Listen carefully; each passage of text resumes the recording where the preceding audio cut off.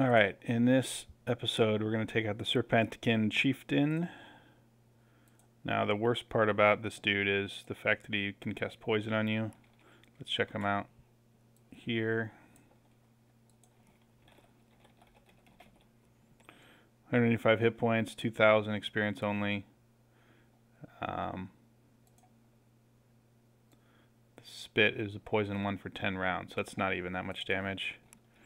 This is going to be super easy for my my group here. I'm in the mid-20s.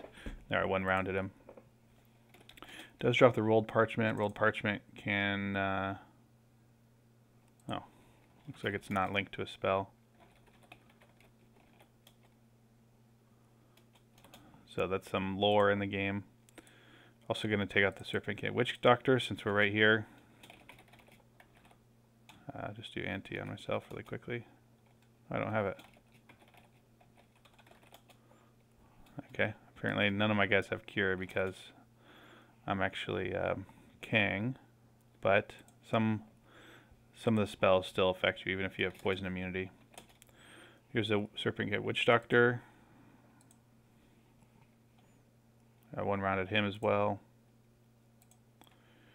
He has a crystal club he'll drop.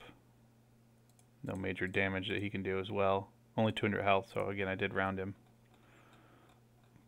But that's the Serpentkin Witchdoctor. He has a shaman protecting him. Shaman is almost as hard as he is. So